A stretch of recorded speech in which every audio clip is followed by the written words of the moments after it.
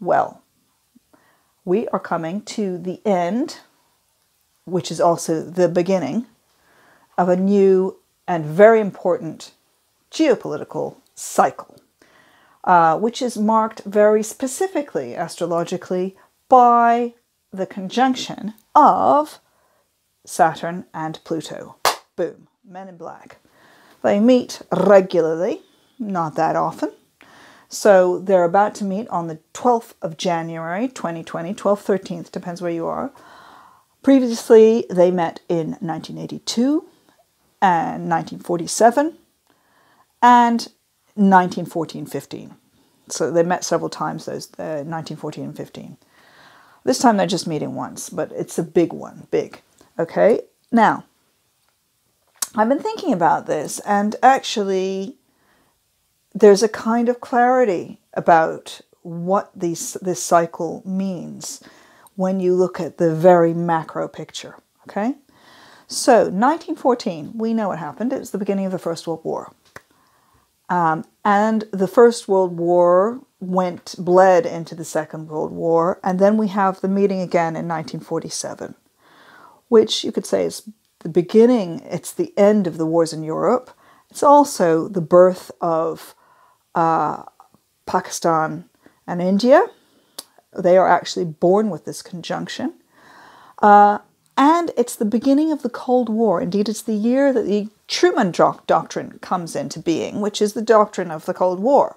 So from 1947, we go up to 1982. And what happens in 1982 is that Brezhnev, the leader of the Soviet Union at that time, dies, leaving a little bit of a vacuum in leadership. And that begins the crumbling of the Soviet Union. So 1947, 1982, Cold War, right?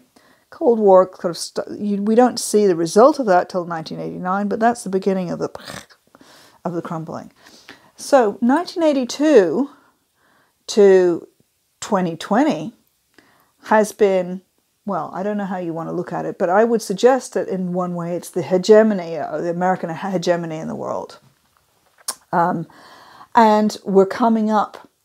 Now, when you have this cycle, any cycle like this, which is the meeting of these two planets, boom, regularly, there's a halfway point when they are opposite each other, okay?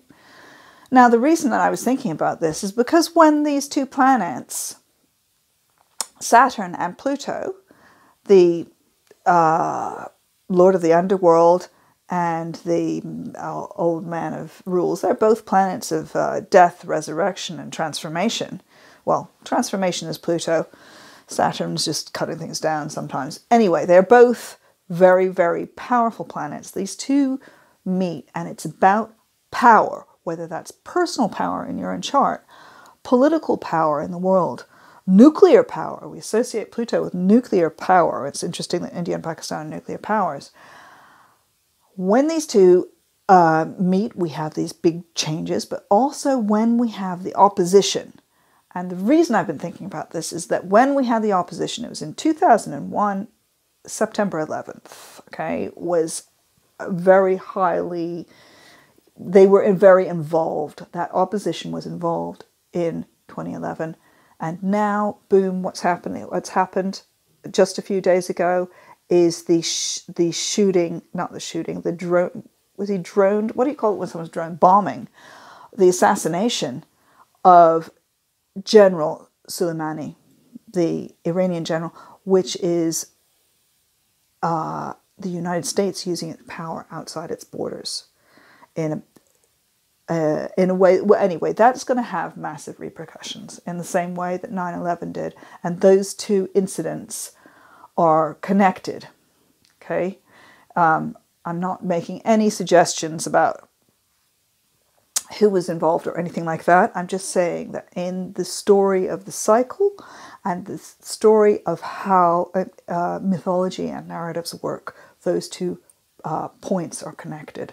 And they are telling us about what this whole Saturn-Pluto, that Saturn conjunction was about. And we're coming to the end, and in the end is also the beginning. So there's going to be a new beginning. One more thing to say about this conjunction.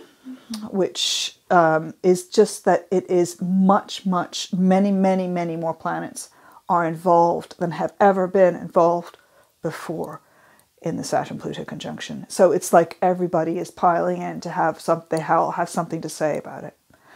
But I'll talk more about that in the next video.